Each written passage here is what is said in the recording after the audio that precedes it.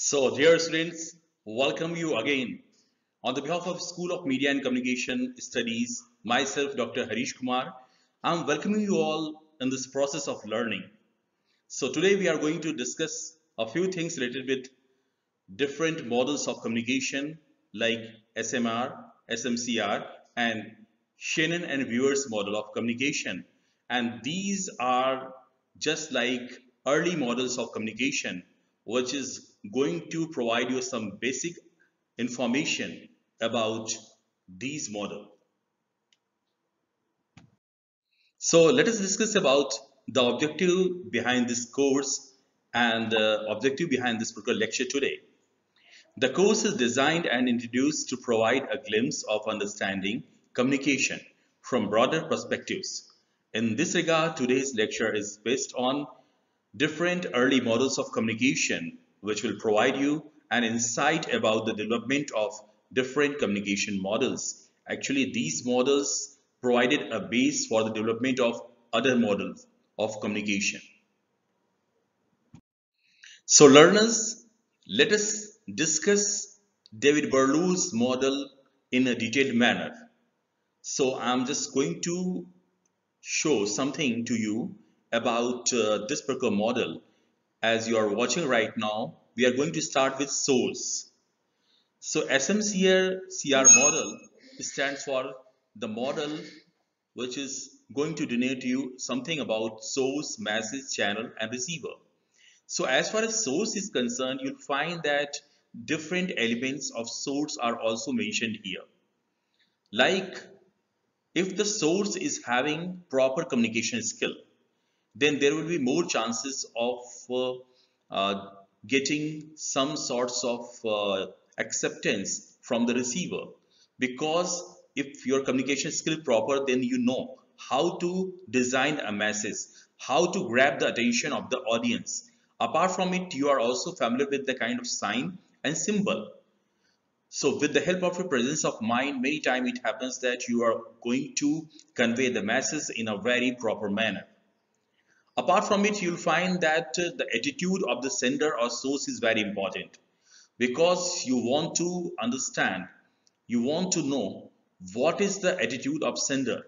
If you feel that attitude of the sender is proper, or emotionally you are able to connect with the sender, then definitely you are going to pay attention on the sender's message. Knowledge. Apart from it, you find that the knowledge component is very important as far as the source is concerned, because if you feel that I'm not going to get any knowledge from the communication, then you are not going to pay proper attention on any sorts of communication. So that's why the knowledge is one of the important component for the source, because if source is unable to create any knowledge base with the help of the communication, then definitely that particular person is going to just deviate from his or her own goal. Social system is also one of the important system, because we all are living in a particular social system, and the receivers who also belong to the same social system are easily uh, able to understand the kind of message that I am going to design. If any person from any other social system comes in between and they just try to understand the masses, so they will not be able to understand the masses properly, because there are different social elements. There is a particular social structure which used to decide the communication mechanism of a particular person. Culture is also one of the important factor, because culture is also going to influence your masses. If you are able to know different kinds of cultural elements, cultural traits, you are aware about different cultural symbol. So definitely you will just try to ensure, you will just try to take the help of different elements, different code, and the different code might be used for this purpose. So culture aspect is also one of the important thing. And if you feel that the communicator is just also just trying to touch your own cultural sentiments, so definitely you are going to pay proper attention on this particular aspect, and there would be more chances of getting meaning from that particular kind of communication. So after designing the masses, the message is being encoded through a particular kind of message. So the process of encoding is very important for you. The way you are going to design, the way you are going to create a particular message, this is one of the most important thing. So as far as message is concerned, as you're watching right now, in message content is very important.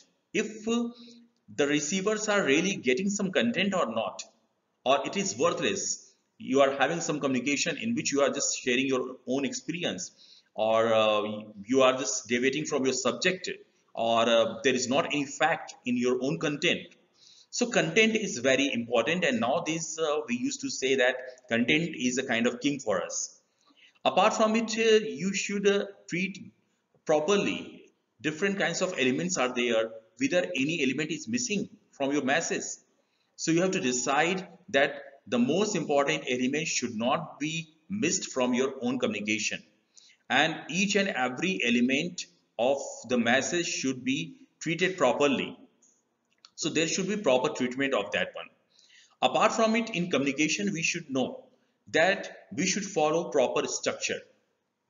Whether we are following proper structure or not, there is proper intro, there is a proper information, and thereafter we are going to provide gist of that one or summary of that one. So we are going to follow the structure or not, or we are going to deviate from the subject. If we are going to experiment with the structure, then many times it happens that it is going to create a kind of problem. And as far as the last element of mass is concerned, code. Whether you are going to convey the masses in the form of the same code, like language. Language is one of the example of how we are going to decide about different kinds of code. So suppose you are going to convey a particular message in English, and the person belongs, or the person is familiar with English language, then that particular person will easily understand, because both the codes are same. Sender's code and receiver's code both are same in nature. After it, as you are watching right now, we are moving to another important component, and this one is channel. As far as channel is concerned, through which we are going to perceive the masses, we are getting masses, and in that particular form, in traditional format, we were getting masses through our five senses. We were getting masses after hearing or listening a particular kind of thing. Sometimes we believe only when we are able to see the things, only then we used to believe that okay, this particular thing is happening. Sometimes when you are going to touch a particular kind of thing, then you feel that okay, it's hot or it's cold or the kind of thing. So you are going to get some kind of meaning. Sometimes it happens that through smell you are able to just generate a particular kind of idea about a particular kind of thing, uh, good or bad or the kind of thing. Testing is also one of the things through which you are able to perceive the thing, whether it's good, bad, bitter, or a kind of thing. So these are the traditional form through which we were able to perceive the masses. Now I'm just going to discuss about another component, receiver. As you are watching right now, as far as the different elements of source and receiver is concerned, both are same. What does it mean? It means that if the experience of sender and receiver are at the same level, or they are having the same exposure, then there would be more chances of getting the message in a proper manner. As you are watching right now, communication skill is also mentioned here. Attitudes, if attitude of sender is matching with the attitude of the receiver, then you'll find that there will be more synergy, and there would be more chances of understanding the message. If the knowledge level is also prompt, it means there would be kind of interactive kind of element will be there, and on the basis of it you can decide. Apart from it, you'll find that structure is also important, because we all belong to a particular social system, and if social system are matching, then definitely there will be chances of getting the masses in a prompt manner. And the last one is culture. Culture also used to decide about the effectiveness of the communication. So students, let us discuss a few things related with criticism of SMCR model of communication. So basically, The main drawback with this particular model is that there is a lack of feedback. The effects are practically unknown. We are not sure about the kind of effect or impact of the communication. It does not mention the barriers to communication. There are different kinds of barrier or noise aspect might be there, which is missing in this particular model. So there is no room for noise. And apart from it, you'll find that it is a rather a complex model which is difficult to understand because different elements are mentioned here, and it's a kind of a linear model of communication which is not having any kind of response system. It requires people to be on the same level for effective communication to happen. However, many times it happens that they are not at the same stage because if any elder person is saying something or opinion leaders are saying something or your boss is going to say something, then basically you're bound to follow the kind of thing. Apart from it, the main drawback of this model is that it omits the use of sixth sense. On the basis of your own experience or past experience, you are able to develop a kind of vision, and on the basis of vision or sixth sense you are able to perceive the masses because it is going to increase your thinking level and you are going to understand the things properly. You are going to evolve a particular kind of system in which you are able to analyze the different kinds of elements properly. So this particular factor is also missing in this particular model. So dear students, now we should discuss about one of the simplest model of communication, and this particular model is being called as SMR model of communication. S stands for sender, M message, R for receiver. So basically this is one of the oldest communication model that we have. You'll find that Aristotle and different renowned scholars gave this particular model in which more important or emphasis was given on speaker or sender. So according to this particular model, sender is one of the most important person because sender is going to decide the flow of communication. Sender is having a particular thought, sender is having some opinion, sender is having a particular kind of experience, and in this regard sender is going to communicate a particular kind of message. So thereafter you'll find it is going towards receiver. Receivers are the person for whom we have designed a particular kind of message. So according to this particular model, you'll find that if the speaker is having good communication skill or a speaker is renowned one, then there would be more chances of getting the message from the receiver. As Aristotle conveyed that the importance of a speech depends on the speaker. So there was a concept of speaker, speech, and audience. So basically you'll find that as far as this particular model is concerned, this particular model is not taking care about the response or feedback system. Basically this particular model is in lack of the approach because in communication world, response or feedback is one of the most important thing, and after the feedback we are able to understand, we are able to evaluate whether we stand as far as communication process is concerned. So as far as criticism of SMR model is concerned, according to this model, the process of communication basically starts off with the sender or the source transmitting the sort of a message or meaning to a receiver who gathers the meaning through the message that was transmitted to him. Actually, there are the stages in this flow of communication where the sender or are just designing the message, and after designing the message it is being received by the receiver, which includes firstly an encoding stage and secondly a decoding stage. In the encoding stage, message is sent or dispatched to the receiver, whereas in the decoding stage this message is being perceived by the receiver. So as far as in terms of meaning is concerned, in the process of encoding and decoding the things, basically we are in lack of approach. Our lack of approach is that we are not taking care about the action or response is basically missing in this particular approach. And later on, different renowned scholars just they included the concept of feedback and response. So dear students, now I'm going to tell you something about Claude Shannon's and Warren Weaver's model of communication. So this particular model is very important for us because if you are just going to see this particular slide, you'll find that in this particular model, the concept of noise is being introduced here. This particular model is also being called as mathematical model of communication. So don't be confused that whenever you are getting some information about Claude Shannon's and Warren Weaver's model or model of communication. So actually both are same. Basically in this particular model, what happens that technological barriers were taken into consideration.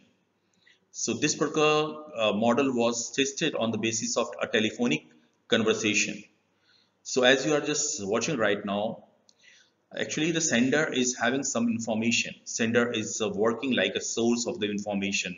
Sender wants to say something, and for that purpose, sender is going to take the help of any particular uh, device or any particular channel. In the meantime, the sender is going to encode the message according to the need of the channel. So thereafter, what happens that after the carrier channels are also being called as a carrier of the information. So we will find that if the carrier or channel is not working properly, then the flow of the information would not be perceived properly, or it would not be just reaching towards designated place.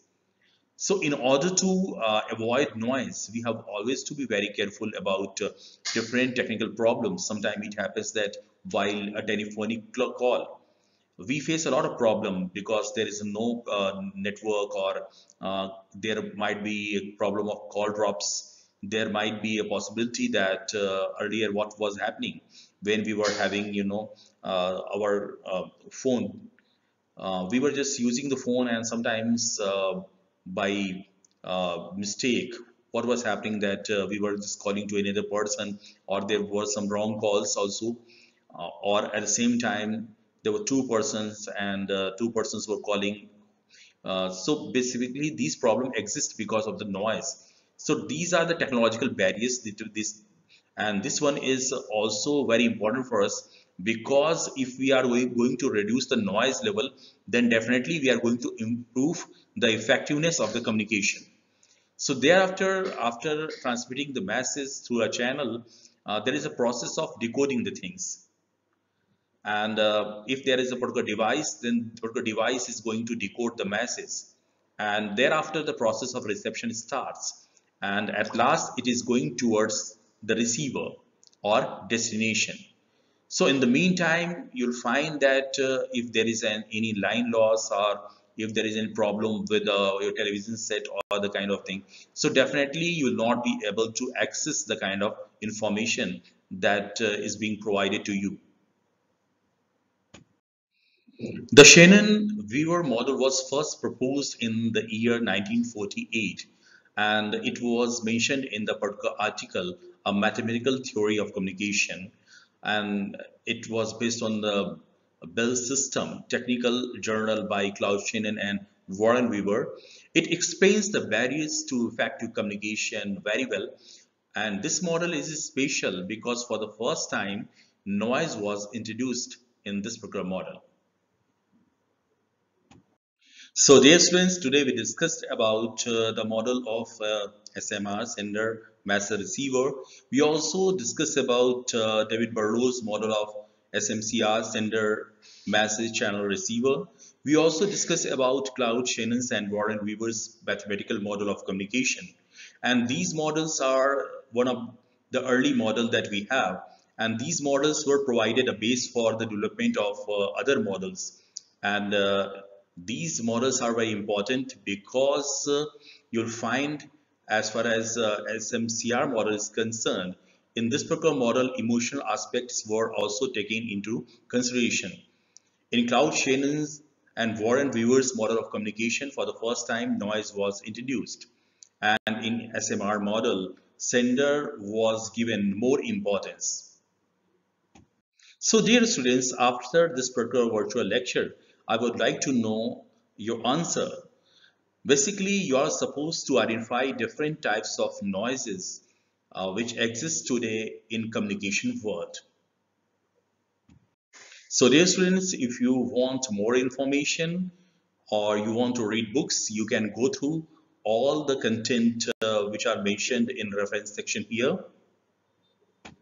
So thank you very much for watching this video, and after this particular video I can just say that if you feel that you are having any confusion, you want some more information about any aspect, you are most welcome. And in this regard, I have also mentioned here my mobile number. Apart from it, you can send me a particular email on my email ID. My email ID is harish.kumar@galgotias university.edu.in. We'll meet again, and we will just try to fulfill our own objective of making this world more educated. Till then, namaskar, take care, and happy learning.